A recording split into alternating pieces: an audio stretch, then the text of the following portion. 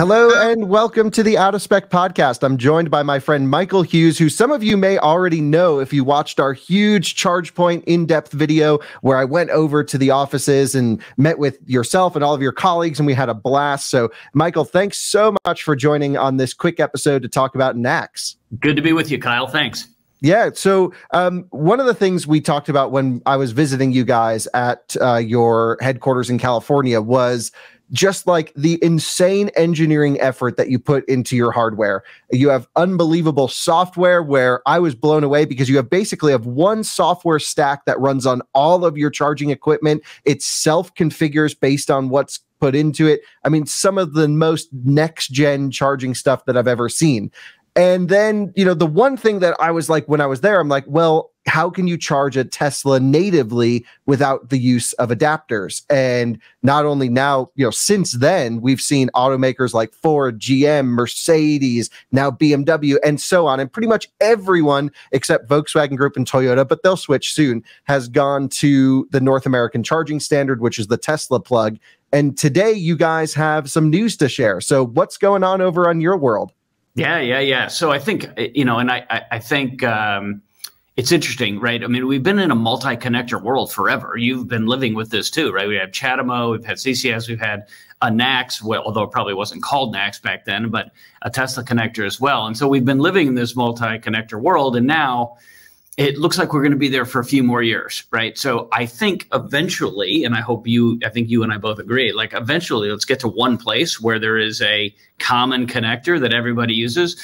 But with, you know, every Tesla since 2012 out there with a NACS connector, and then now GM, Ford, others, you're going to add that, we're going to have a multi-connector world. So what we're doing is we're saying, for private use, which is largely our CPH, the home product, and the CPF, which is, you know, a fleet product, you can buy a connector today, right? So you can say, hey, look, I'm ordering my home unit. I want a NACS connector. Good to go. I'm ordering a fleet unit. I want a NACS connector. Good to go. You can even, on the fleet unit, which has 2 ports, you can have one NACS and one CCS, right? And as an example, this is what that looks like, right? So here's your NACS connector, ChargePoint logo on the side, fully enabled, and will deliver all the services and capabilities of the CPF or the CPH, right?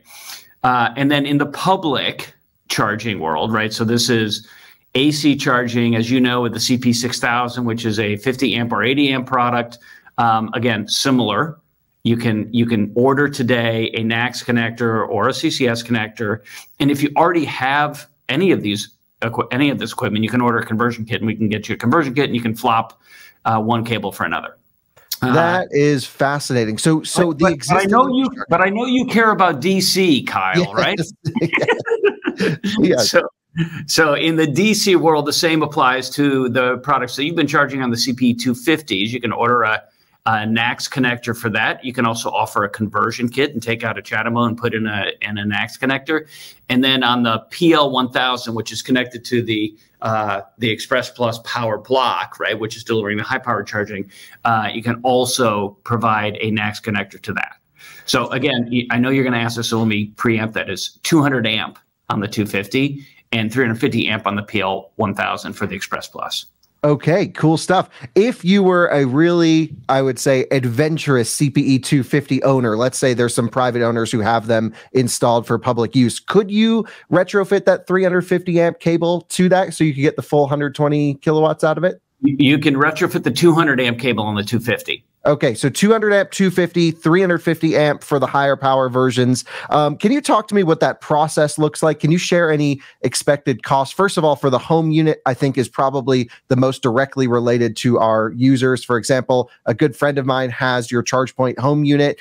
We're very familiar with that unit. I know so many of our viewers have them, and a lot of them have Tesla vehicles existing with the NACS port. So yep. How does that retrofit work? How much does it cost? I just went through this across the street. It's really simple. Don't need an electrician. You can actually undo the holster. If you've seen I don't have one with me, but if you've seen the holster, undo the holster, pop in the new holster, and then the cable attaches, and it's less than $200. So you can flop it out and never have to use your adapter again. That is worth every penny right there. You just buy the new cable. I love that you don't need an electrician to do it because you guys have all those pressure fittings for everything anyway. So that's, zero risk. That's the move. And we should do a story on that. We should swap one of the cables and talk about how that works. Yeah, I mean, on the CP6000, I don't know if I remember when you were here when we did this, but on the CP6000, which will be the AC standard unit across America in workplaces and municipalities and all kinds of stuff, it's 4 screws. 4 screws, it's magnetically connected. You pop it off, pop it back on. It says, oh, where am I connected to? I'm connected to a CP6000. This is how I operate. Good to go. So that's about 6 minutes.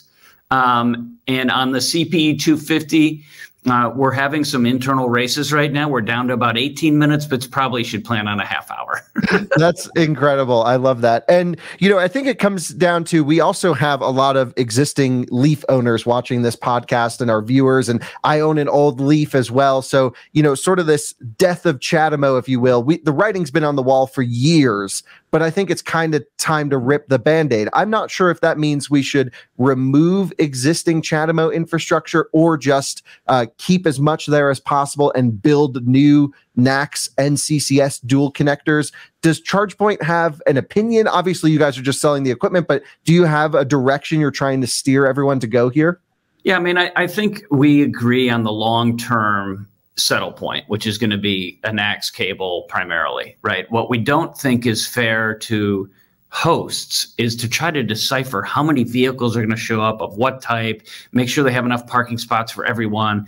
That's not a game that they should be playing. So we will solve the whatever car pulls up, you can charge on that, right? And it'll pull up and it'll have whatever, it'll know your car and it'll enable you to charge. It'll pull out the right cable for you, as you go to charge.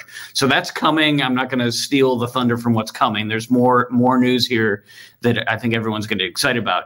But in the meantime, you're right. What are we doing with CHAdeMO? I think we agree that the long-term settle point is probably on NACS, and that's great. It'll take us 5 to 10 years to get there, right? By the time they put it in the vehicles and all those kinds of things. So, and then we'll have a mixed world for a while. So where does CHAdeMO go? Well, funding some of the grants, and you even talked about this in your podcast the other day, like some of the grants are tied to having access to the Nissan Leaf owners and all that stuff. So we'll have to manage through that process. And so each site host will have to have the choice, right? Do I meet the obligations of the grant by having both CHAdeMO and CCS today? Does that change over time? To be determined. But I suspect for the ever decreasing number of CHAdeMO connected vehicles, we'll end up with a CCS and NACS for a while, and then eventually all NACS. Do you think there's ever a world, and I know you know this better than I do, essentially, not to get super nerdy, but CHAdeMO and CCS/NACS, CCS and NACS communicate the same way. CHAdeMO communicates an entirely different way. Do you think we'll ever see an adapter to bring a CHAdeMO to CCS or CHAdeMO to NACS? I saw you mention that the other day. I don't know. We've got a standards team that spends a ton of time working on this. I don't know. I think there's a path. I don't know if the market out there is big enough to make that somebody's, an important project, right? Like, an ever decreasing amount of CHAdeMO vehicles. So how important is that in the overall? I don't know. Yeah. And I'm offending every Leaf owner I know, you included. I apologize. Yeah, it's okay. I'm with you. I totally agree. I mean, my opinion, selfishly, is I don't road trip my Leaf. It actually lives with my friends in California. I've only driven it a few times, but I did get it as a way to at least try and understand what these early Leaf owners are going through. And honestly, this car represents some of the underpaid population or population with not a ton of money to upgrade to a CCS vehicle, essentially. Yep. So I do think there has to be some way to keep those vehicles going on the road, so we have cheap electric vehicles that everyone can easily afford to buy. But on a different topic, let's get back into the NACS situation. I have to ask you the question, and I've asked you this a million times: why the 200 amp limit on the CPE 250? Not to get super technical, but was there a decision in the higher realm of ChargePoint to say, let's not go big power cables? Was it a cost decision? What came to this? No, we will get there, right? So on PL2, we'll get to 375. So on the power link, so with the full powered cabinet behind it, we'll get to 375 and then boost to 400, right? We'll get to 500 amp liquid cool, up more 600 amp liquid cool. We're going to get there for all the high powered charging applications. For us, it's really a matter of servicing the customers that we have today and making sure that they have a path going forward in the most timely manner. I mean, I love all the NACS stuff that's happening, but it puts customers, meaning station hosts, in a bad spot, right? And I got to go choose how many vehicles of different types show up, and what do I do? What we've tried to say, and maybe it's right, maybe it's wrong. What we've tried to say is, look, don't worry about it, right? Serve all vehicles from one parking spot. And then we will enable you in a very simple conversion to get to the right place.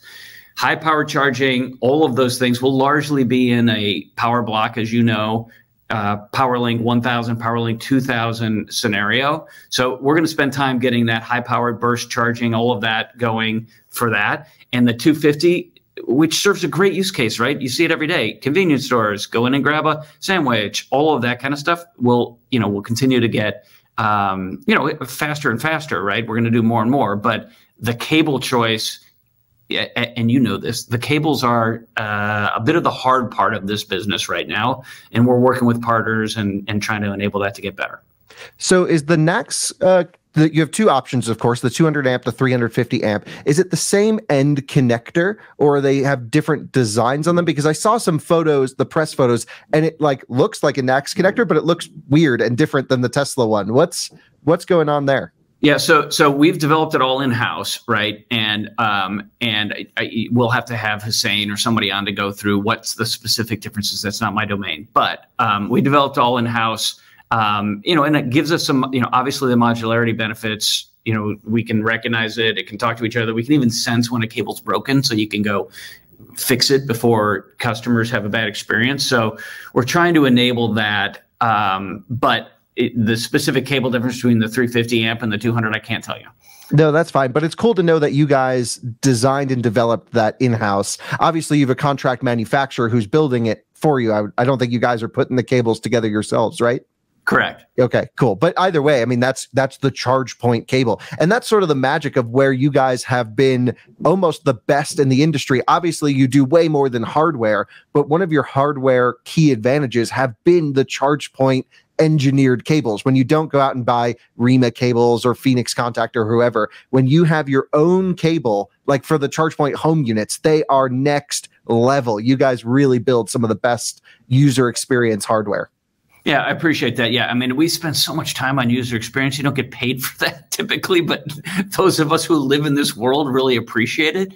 And so, yeah, so I think, and again, all of these products going through all the testing labs and, sand and dust and all that other stuff. So we're trying to build stuff to last. And I think that will pay off for consumers. I mean, you've seen this, right? What goes out in the world today lives out there for a dozen years. It's got to be tested against weather conditions. In Colorado, it gets cold, and it also gets 100 degrees too. So you have to have all of those capabilities. So yeah, so we're kind of excited about enabling this next generation of conversion to a new cable with all the same advantages of the architecture, of the testing, of all of that. So yeah. Yeah, pretty epic. I can't wait to use one of these. It sounds like you already have one installed at your headquarters with the NACS cable built in. Yep. So right where you are, which is awesome. I actually think I'll probably be out there next month. I want to come and charge on it and see how that whole thing goes. What are you finding station owners are wanting to do retrofit wise? Do you think we'll see this solution in the public in the short term, or do you think station owners are going to wait for maybe another type of solution, or what's the rollout of NACS going to look like? Because of course you own and operate some of your stations, especially here in Colorado, but then you also have the majority of your business are, separate, wholly owned sites that aren't from you. You guys are just managing them and they're paying a service contract. Yeah. So what's going to happen? When will drivers see NACS cables? Yeah, I think they'll start to see them pretty quickly, right? So I think, I mean, to be honest, we are in the business. We're spending a lot of time. You thankfully are providing guidance to folks about how to think about things. But most of them are trying to be in the hamburger business or the creating software business or the whatever business. And so the time that they have to go through and think about, what does this mean? How do I approach it? All of that is limited. So we're trying to provide, the flexibility that allows them to not have to worry about it. But I do think we've had, for folks that are utilization driven, right, either leveraging LCFS credits or whatever it might be, the NACS cable is a game changer, right? It opens up a whole new set of vehicles and simplifies the whole process, all that. So I think we'll see a lot in the CPO side of the equation. And then for folks that is, it's ancillary to their business, but drives new customers, they're going to want a great experience. And so inevitably, I think a lot of those folks will also come to us, right? Whether that's at a convenience store or a gas station or a retailer or whatever. I think they're going to get demand for this. Tesla drivers don't want to carry around an adapter unless they have to. So I think they'll see the shift and enable that. So yeah, I think it'll happen. I feel like while we're both excited about where this takes us in the long term, the bad news is for those that are the least educated, they have to start making decisions in the short term. So we're trying to take that and make that easy for them. Yeah, I love that. And you guys really are the direct interaction for these site hosts who don't want to host charging. They put the charger in so that they could get more customers for whatever else they're selling or whatever business they have going on. So really good point. Something I hadn't thought about or even communicated well enough to our audience. So we should do some topics around that. To help, at least make it easier for site hosts who may just Google, should I swap to a NACS port? We could help maybe with some data and work with you guys on that. Could be interesting. The last question, and it might be a great question for Hussein, but maybe you know this as well. Older Teslas from, let's say, 2021 and before can't actually charge on NACS without a ChargePoint retrofit. Something, because NACS speaks CCS, the cars need to be CCS enabled. However, maybe you know this. Is it possible to basically change the way your equipment interacts with the car so that older Teslas can still charge natively with that port? Or is it just going to be for new ones? Yeah, I think I know we're talking about that and working on this. I don't think we've drawn conclusions yet. So I know there's a team over across the street working on this right now. I don't know that the answer, and I don't know that it requires a software upgrade on the Tesla itself or on our unit or whatever the case might be. So I know they're working on it. Perhaps when you're out here in a couple of weeks, we can get Hussein and you together and have that conversation. Yeah, it would be great. But Michael, can't thank you enough for joining. For those of you who haven't watched our 2-hour-long ChargePoint, full video, there's so many views, and I don't really care about the views. The retention on that video was insane. We have like 70 or 75% watch time on a 2-hour-long video about how chargers are made. So there's way more we have to do. You said it was one of your favorite days in your video the other day, and I said I ended that day too. At the end of the day, went home to my wife and I said that was one of the best days at ChargePoint. Yes, it was so much fun, and we got to show everyone behind the curtains. So it just a great way to, I would say, open up the world to what charging is like, and when it's done well. There's a lot of things with ChargePoint. You're a huge company. Not everything is perfect. You rely on site hosts to maintain their equipment. It's a huge, giant cruise ship. Not everything can be 100%, but it's pretty damn close. You guys are absolutely killing it. Love that you were one of the first to install a NACS connector in the country, at your headquarters. So that was awesome that you guys are right on top of this. The automakers that you've partnered with, Mercedes and others, have already committed, and you're going to be building infrastructure directly with them. We have a story coming in about a month's time from now on some of those topics. So can't wait to share that with our viewers. And Michael, thanks for joining. Really appreciate the time you took. My pleasure, Kyle. Great to see you again. Yep, great. Well, thanks for everyone for watching, and we'll see you on another one soon. Bye-bye.